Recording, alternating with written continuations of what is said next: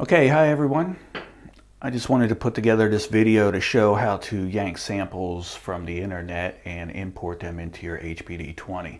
I actually made a video very similar to this a few months ago where we were taking samples off of a plugin XO Online, and that was a free process. Just sort of download it, import it into the HPD-20, and I talked a little bit about how to change it from 24-bit to 16-bit. Going to do the same thing today, except it's going to be a different website. So let's get started.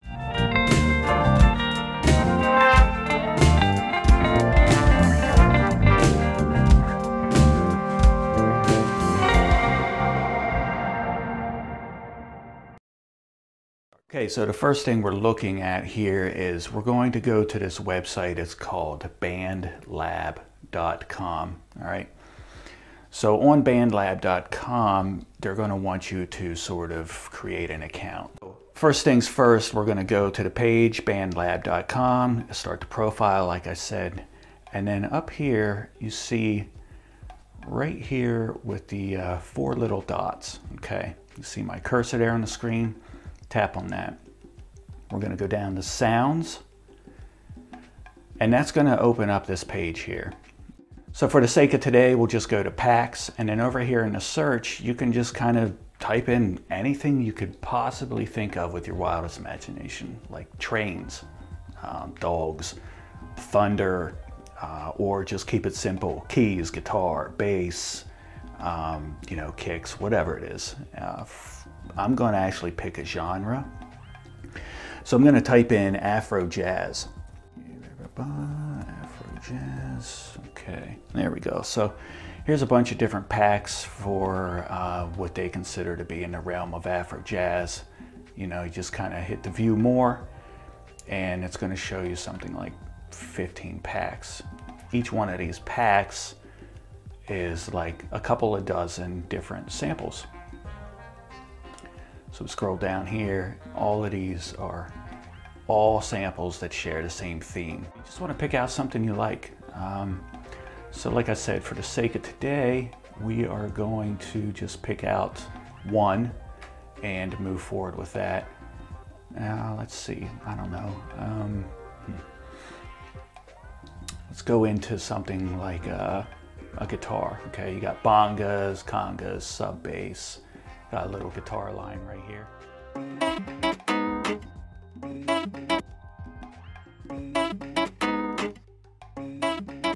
Right, we'll go over here to this little download icon, and you just download it. All right. Okay, stick around and I'll show you what's next. Here's the file that we downloaded. All right, I have this just sitting on my desktop basically.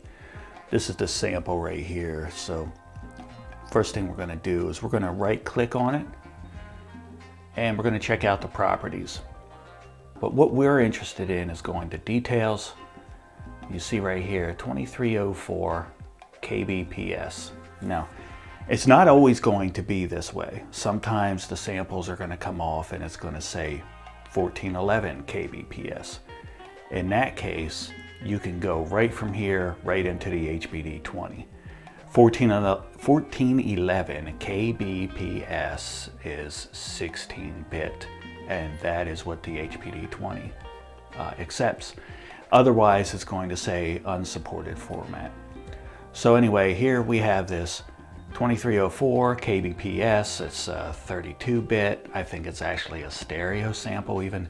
So it's very easy to convert this down to 16-bit, and while we're in there, we're also going to add a little volume to it. So this is how we do it. The first thing we're going to do is we're going to use a software called Audacity. You just go to audacityteam.org, okay? Free, open source, cross-platform audio software. It's awesome. So this is what it looks like. You're going to install that if you don't already have it, and when you open it up for the first time, you're going to get this sort of pop-up window that just kind of tells you what's new inside Audacity. Just click OK. All right, now this is where the magic happens, right? We've got this empty blue field. So what we have to do is drag our sample over into the blue field. So here it is on my desktop. I'm just gonna left click, drag it right over here, and there it is, right? So now we can close this, get rid of it. And this is the waveform. This is what we're actually gonna be putting into the HPD-20. So what we have to do, you can see right here, it says stereo, 48,000 hertz, 32-bit floating. Those last two things, they're not gonna work for the HPD-20. Now, like I said, it's not always gonna be this way. Some samples on BandLab are already 16-bit, some are 24-bit.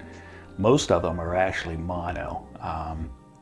The HPD-20 will accept both stereo and mono, but in this particular case, it's stereo.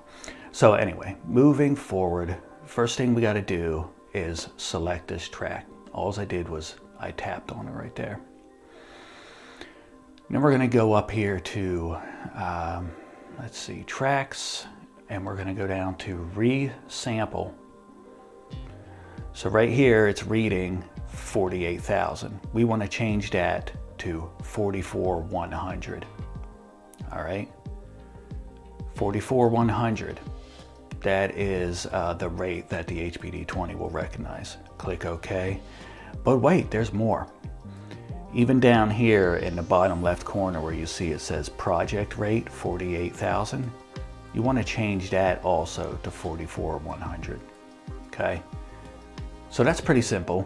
All right, now the next step we're going to do is, we can see these waveforms. We have a lot of room here that we could actually raise the volume a little bit. So while we're in here with Audacity, we're going to go over to Effect, and we're going to go to Amplify. So right now it's reading it as 5.669, okay? We're only going to add a couple of points to this. Okay. It is very sensitive. You might think that you want to add 10 or 15 or whatever, but actually you just want to add 2, all right? So, and it doesn't have to be exact. So 5.669, we're going to delete that. We're going to raise it up to, I don't know, 7.2. All right, now watch the waveform when I click OK. There you go. So we're still within the range of the field, so there's not going to be any problems with clipping or anything like that. So I'd say it looks pretty good. So this is how you do it. You go up to File, go down to Export. So we click on Export, we go over to Export as Wave. So by default, right here, it's going to want to put it inside of an Audacity folder inside your Documents folder on your computer. But you can just scroll down and select your USB stick. Just, you know, makes it a little faster for you. So here's the file name, it's saving as a wave, and down here is the magic sauce, right? Signed 16-bit PCM. That's what we want. So we click Save.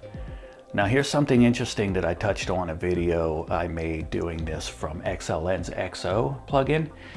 That plugin, when you download samples, it's got a bunch of metadata inside it. It'll say something like track title or track number, just a bunch of like text that you would see here. Fortunately, in our case today, there's nothing there, so we don't really have to worry about it. But if you do download a sample and you go to convert it, and you get to this point right here and you see any kind of text written, descriptive text, you want to hit clear, okay? If you don't clear out the metadata, then when you put it into the HPD-20, the HPD-20 is going to kind of read it, not understand it, and then it's going to say unsupported format. So that's why you want to clear it out. Not here today, not our concern. So now we hit OK. And there it goes. That's all you got to do there. And now it is on my USB stick. So let's move on to the next step. Okay, so before we eject our USB stick from our computer, I just want to show you how it changed over to 16-bit. So right now I have it sitting on my USB stick, USB drive F here in this case. We're going to open that guy up. It's the only file I have on this USB stick. All right, and that's important. You don't want to put a USB stick into your HPD-20 that has a bunch of, different files and stuff. It will confuse it. Anyway, so here it is, the one file. Anyway, right-clicking. We're going to go down to properties. We're checking out the properties of this file, right? So, nope, that's not it. Let's try this again. I'm going to right-click on the actual file and properties. We got 139 megabytes. Go up to details, 1411 kbps. That is the magic number. That is 16-bit. So we're good to go. Okay, so here we are at the final step of importing samples from BandLab over into our HPD-20. So what I did was I put the final converted 16-bit file onto a USB stick. It doesn't have to be a crazy large USB stick. I mean, as you saw for yourself, the file sizes are very small. And I don't know if there is a maximum size limit for a USB stick in the HPD-20, but at any rate, the one I'm using is a Sans disk 8 gigabyte. So I put that on the stick, ejected it. Now I got it into the back of the HPD-20. And then this is what we're going to do for importing it. We're going to hit menu. Then we're going to use the cursor buttons and go down to user instrument. Enter. And right there you see it says import. So here is the one file. Now if you had multiple files, it would be listed all the way down the screen and you could scroll down and check them out with the cursor buttons. Since we only had the one file here, we're going to hit preview so we can check it out. Right? There it is. Pretty simple. So we just hit import and it's going to be the 50th sample that we have. We just hit execute. Now importing.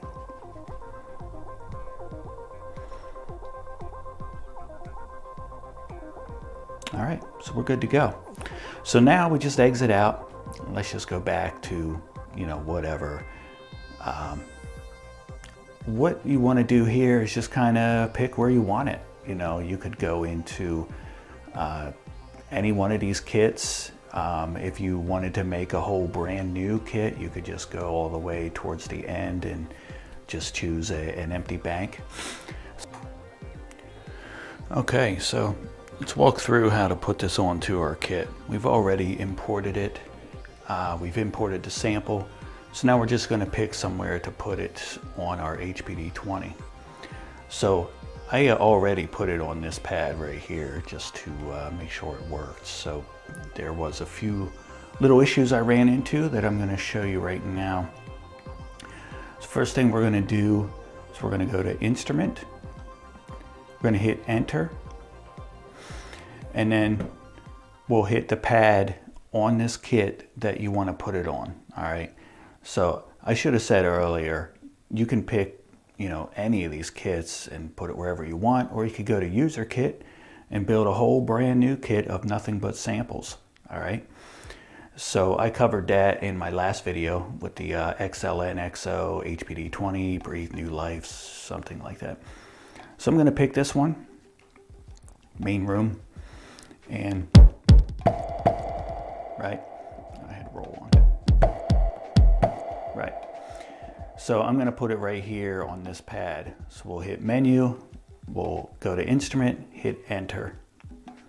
And then we're going to choose the pad that we want to put the sample on. All right. So the knob right here, this is the, the scrolling knob. You can see probably here that it's scrolling through all of the samples. We're going to pick the one, we could do that or, whatever. So in some cases, it's going to start you all the way back at the beginning. And if you want to go all the way to the right or to the end, you just hold down the shift button while you're turning this button. and it'll skip like 10, 20, 30 as opposed to one by one. So this is a sample I downloaded from BandLab the other day. I thought it was pretty cool. So for the sake of sticking with what we were doing today, we'll go with the Afro House guitar line. So we're going to put that right there. All right.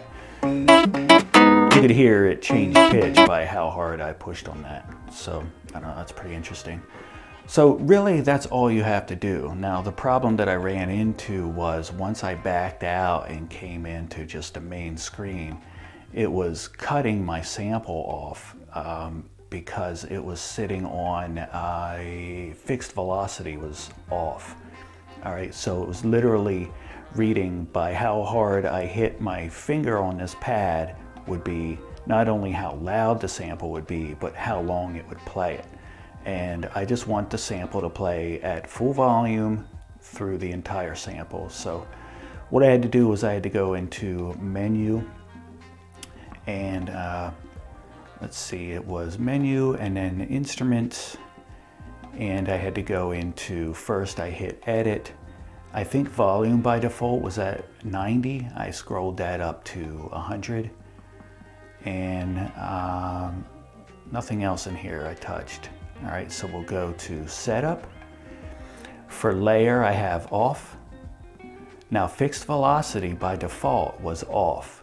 I just moved that one click to the left and changed it to 127. All right, then you want the mute group to be off. All right, so I have mono poly. I selected it as mono. It doesn't matter, you can have it as poly if you want. All right, so we're gonna back out of that. Now the next thing I wanna do, only because this particular sample is longer, it's not like a snare or a kick, I wanna go into kit and I wanna hit pad control. For send, it's pressure. For receive, I had to change the mute to off. Pitch is plus 200. That doesn't really matter here. We wanna go into kit parameter. I changed kit volume up to 100. Now, the trick was increasing the pad sensitivity. All right. See this little slider right here? By default, it's going to be right in the middle. It's like saying if you're going to be hitting that with your hand, you want to kind of decrease the sensitivity. If you're going to be just tapping it with your finger, you want to increase the sensitivity. All right. So when you're in the mix of playing the full kit and you're just tapping a guide with your finger, that matters.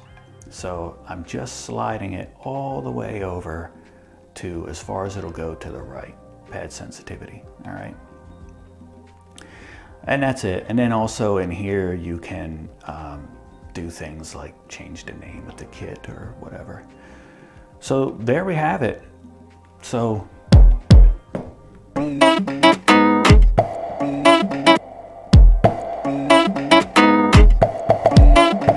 right?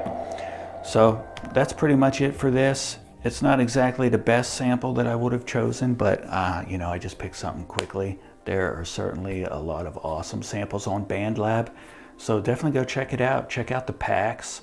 On the sort of introductory thumbnail of each pack, you'll see a play button. If you click on that play button, it plays a song with all of the samples in it, so that'll give you a pretty good idea of what you can expect. And then all of those samples are broken up individually.